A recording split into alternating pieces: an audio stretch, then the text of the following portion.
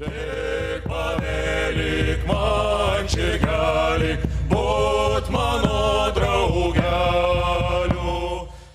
morning everyone, we move slightly south, Venice, and I'm very happy to be followed by Anna Maria, so I don't have to bother you with a lot of historical data, and it will be very well explained after. And speaking about history and the relationship with history and archaeology is something relevant here in Venice, because we can say that it's very in recent years that history and archaeology have changed their idea about the origin of the urbanism in Venice, and everything's happened with the comparison of these sites in the Adriatic Rim with the northern Emporia. So the urbanism of the northern Emporia has been much more than central to reinterpret this site that were a lot of misconceptions following classical past. And also the historical way to go through the written sources suffer the same problem. After having seen that in the first part of my presentation, I'll try to present you a different way to imagine Venice, between lagoon, water and wood, so without the classical element of the city, stones, brick and solid buildings. And I'll discuss briefly the idea of the island as urbanism if it was a refuge or an opportunities. So a lot of archaeology has been done in Venice or in the settlement around the Adriatic Rim, but the traditional oriented Byzantine Venetian official historiography have completely shaped the interpretation, not only the historical one but also the archaeological one. There was the idea of the classical city behind, so historians and archaeologists couldn't believe that the city that was the most important trading hub during the Middle Age wasn't similar to Rome or Constantinople, but was much more like to a wick in the north of Europe, made with wood and mud. So with that also we have to add all the preconception around terms like Carolingian, Byzantines, barbarian, slave and Islam in the moment when this research had been done. After the World War II, the idea that the Lombards were German were significant and relevant, and so the idea to detach from whatever was the North culture that completely cut the long-lasting tradition of the classical Roman and Greek tradition was very strong in the local scholar. Moreover, Venice's past has been shaped as history of glorious freedom. So the early medieval settlement has been described as an example of equality and democracy. And in this framework, that is far to be true, of course, referring to the classical values, moral values of classical Rome and the classical past were more than important. Moreover, Venice has been interpreted up to very recent years only with local written sources, and the Carolingian and Arab sources have been completely left apart. So, imagining the early medieval Venice also, we use for a long time the Venice that happened after, so the Renaissance Venice, the Venice that we can see in this picture. So we imagine the Venice of the past with the Venice that became after in the future.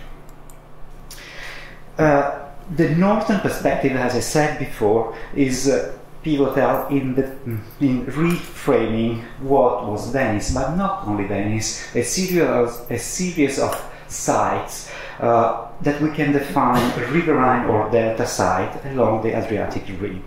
All these sites, archaeological speaking, are marked with a considerable Mediterranean trade, and there is a very specific trade after the 9th century that we can pick up for Venice, or better say Rialto, that was the name in the 9th century of the city that we know today as Venice, that entailed this trade between the Western Europe and the Islamic world. And among this trade, one of the key elements was, of course, the slave trade, with this demand of slaves from the Islamic world and the role of the Venetians as middlemen in these transferring goods. So moving the idea of trade with trading people more than goods, oil and wine, is changing a lot also in the reinterpreting the shape of the city.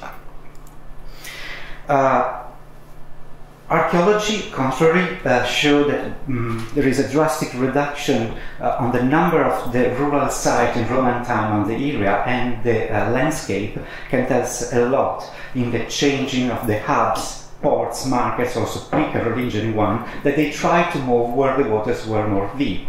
So there is a shift of emplacement of these sites towards the sea routes. So we have new settlement open and bigger than village, not yet town, that are polyfocal with many points inside that are not necessarily connected together, with a richness in natural resources.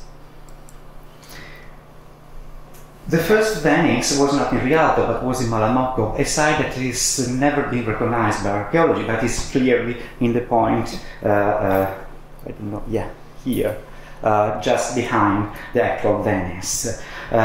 This movement towards the seaside stops here for a while in the 8th century, and the traces here are very ephemeral, only wooden poles under the lagoon level, because the lagoon changed the shape. So all these uncovered are underwater archaeologists.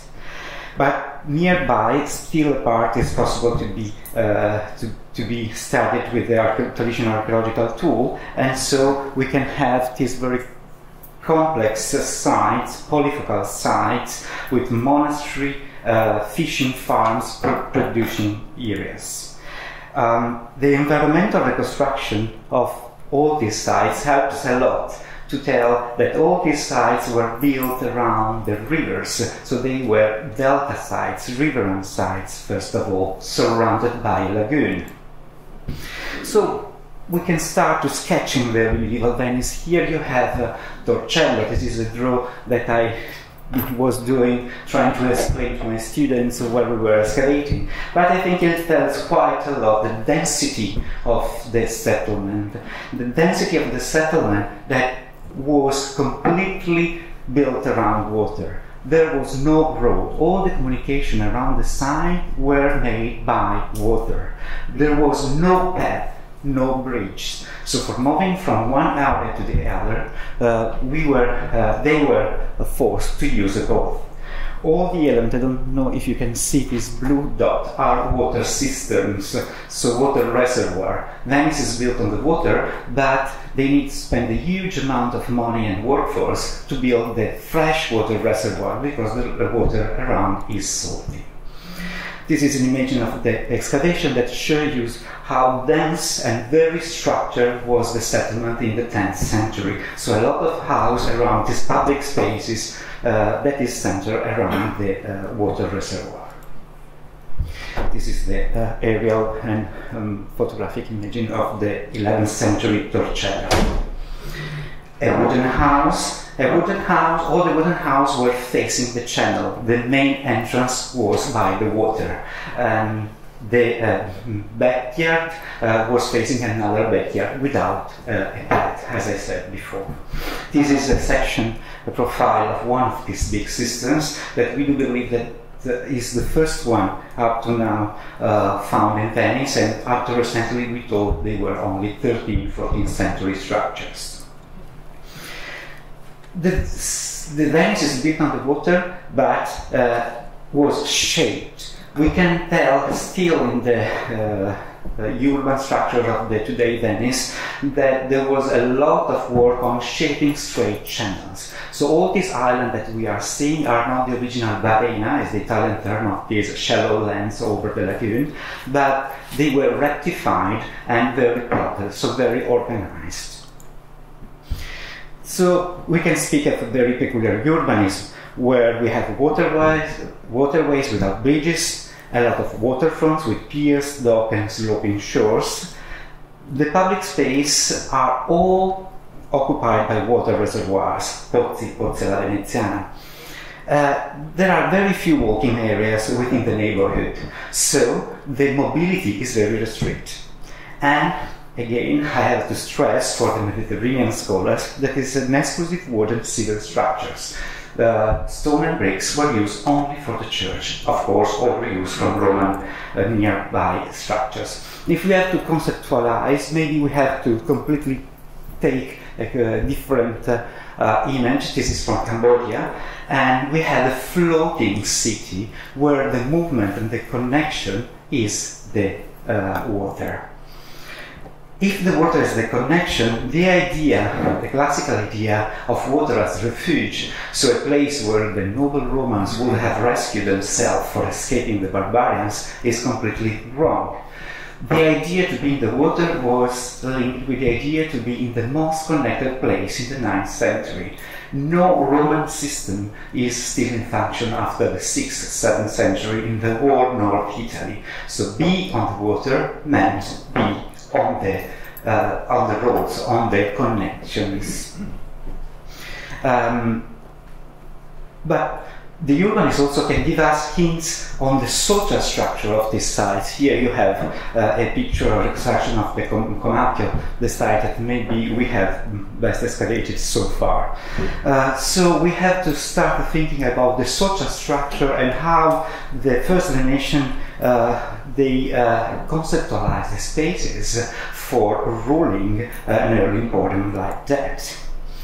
Again, an example of Comacchio that show you the huge amount of labor that they need for building this kind of settlement. Thinking about hundreds of trees cut down and sold every day, if we think in short-term construction of the site that is very likely according to stratigraphy, it means that the local elites need social strategies to control these workforces. Workforces that, of course, were employed also in building this water space. All these water line that we found that were not only meant for communication but also for fishing ponds and for salt production sites needed a huge amount of workforces. How many people lived in this site? We started to do this modeling with Torcello, for example, using, of course, all the ancient maps that we have. And of course we are reducing a lot the traditional number that local historians were giving to these places. So if we think that a place like Torcello during the 9th century could have a number of inhabitants that was more than 1,000, is already a massive number for a site like that. We have also to consider another kind of social presence in this site. We spoke about slavery and slave trade. So where the slaves were confined, and which are the structure that we are to looking for having a material evidence of that. So to conclude, we have common space that all the times are orchards, woods and water reservoirs, and these are hints of very high controlled social space. The moving through the site and the rowing through the site can be considered as a hint of a social or a gender inequality, because everyone was able to move from all the island, or having the island separated by water was possible to control the moving of people toward the island. And then, what about the coarse local workforce and the non-local traded slave? Is a hint of resilience, and this difference can be seen in the path of the city, in the urban of the city. This is an answer that we are still looking for. I want to conclude you with these images, and this urban that I show you is clearly fragile, and is the same, pretty the same of the present day city.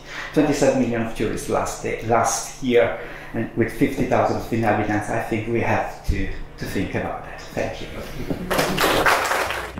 Italy, Botman